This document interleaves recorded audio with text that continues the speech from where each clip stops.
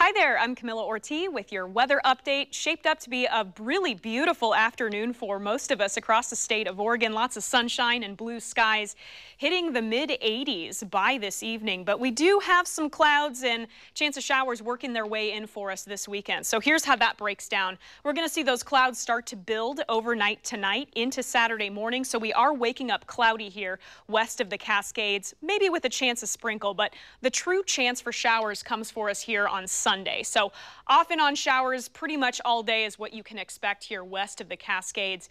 But it does look like we're going to dry out for the start of the next work week and stay dry for several days as well.